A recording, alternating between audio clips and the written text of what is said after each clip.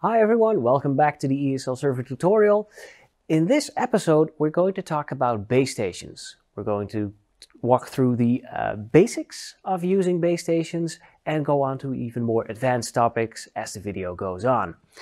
So let's start with the concept of the base station. I have a base station on my desk here in front of me. The base station is a wireless device. Basically what it is a sort of like a link between the cabled computer giving the commands and the wireless ESLs which have to receive the commands. These two communicate with a wireless protocol most similar to Zigbee. That is a low power, high efficiency radio wave signal that operates in the 2.4 gigahertz band, the same as Bluetooth and Wi-Fi. And that is important because in one of the more advanced topics we're going to talk about interference. Basically what the base station does is throughput all of the commands that the ESL server gives to the ESLs.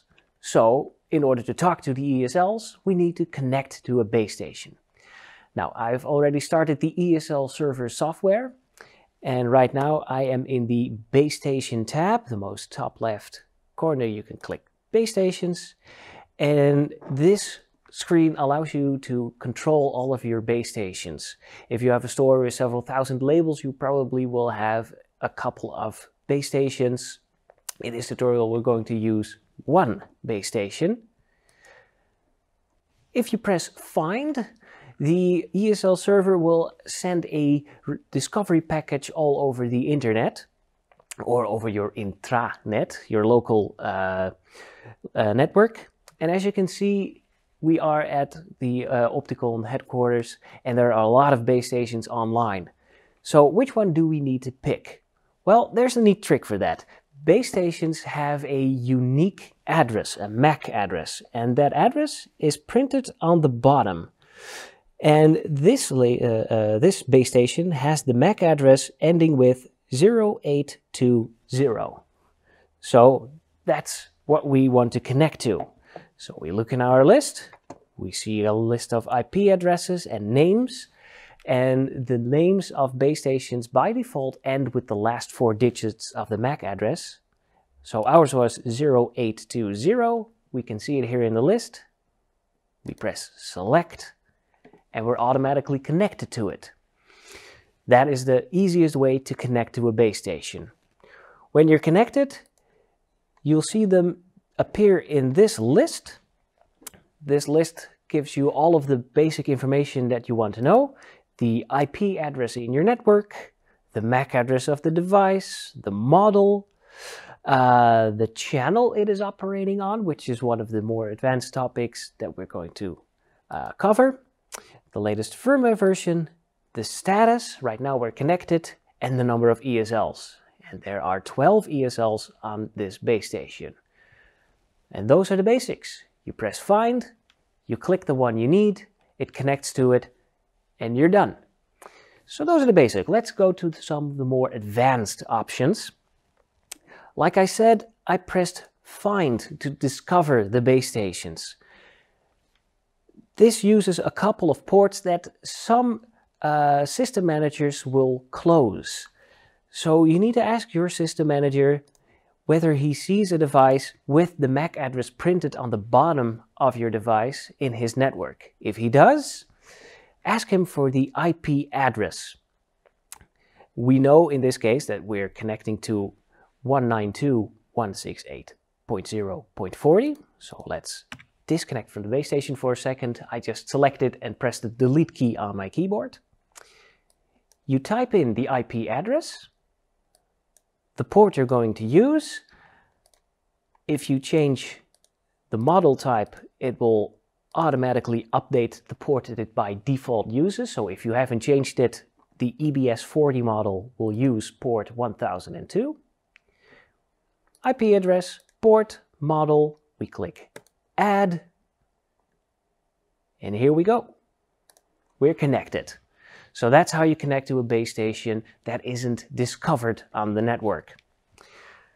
Now, like I said, the ESLs use a protocol most similar to Zigbee, which operates in the 2.4 gigahertz radio band, which is the same radio band that Wi-Fi and Bluetooth use. Since the Wi-Fi and Bluetooth channels can be congested in your situation, you want to use a channel that is less congested. You want all of the assignments from your base station to your ESLs to arrive quickly. So what we can do is we can select a base station and press energy scan at the bottom. The base station is now scanning on all the channels of the 2.4 gigahertz band to see how much traffic there is. As with Wi-Fi, there is a little bit of overlap between the channels, so we always have our labels scan on channels 11, 15, 20, 25 and 26 by default. So let's look at each of them. 11, well, there's not that much traffic. There is quite a bit in 12 and 13 though. If you look at channel 15, it is super busy. We don't want to use that channel. Also, the neighboring channels of 14 and 16, and especially 17, are quite congested as well. So let's skip 15. Let's look at 20. Well, 20 has a couple of peaks. It is a little bit congested, but not that bad. It's about the same as 11. And channels 19, 18, 21, 22, the neighboring channels aren't that busy either.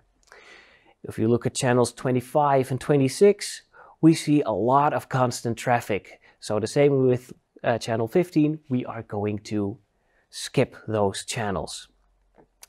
Now, our base station is now on channel 11. And I think we're going to stay there. We don't want to use 25, we don't want to use 25, 26. We probably want to use either 11 or 20. So I'm going to keep ours on channel 11. If you want to change it though, if I were to go to channel 20, for example, I click the configuration at the bottom left. I can use the selector, or I can just type it in, and then I can apply it. In that same configuration box, if you want to change the name of your base station, say for instance, this is an EBS40 near the cash register. Let's change the name to the EBS40 on the register. Press apply. Oh, I think I went overboard with the length because the name is a local setting that we don't want to override too far. There we go. Register is short enough. Then we can use base stations to actually tell us where they are physically. The PAN ID and LAN ID are very advanced topics. Basically what they mean is when you have labels that you want to make sure are always connected to the same base station and do not go roaming around finding other base stations, you can set a LAN ID on that base station. This is a hexadecimal value. So for instance, you can say 1, 2, 3, 4, but you cannot say QWER because those aren't hexadecimal digits. So everything between 0 and F can be used. So you can use F, F, F, F, and we can apply that.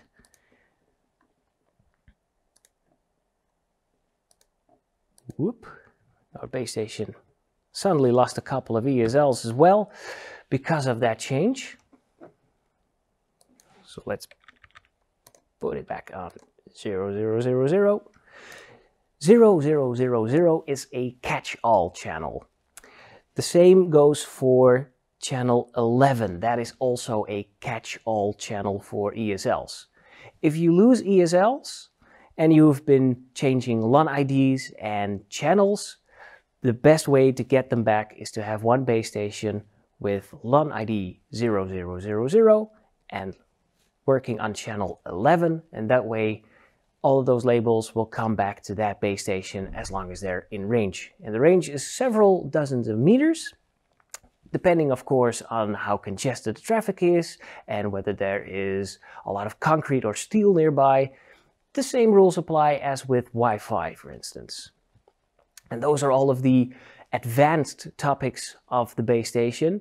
We have covered every single facet of it. If you run into any problems though, you can always contact Opticon support. There's a link in the description. I thank you for watching, and I hope to see you in the other tutorials.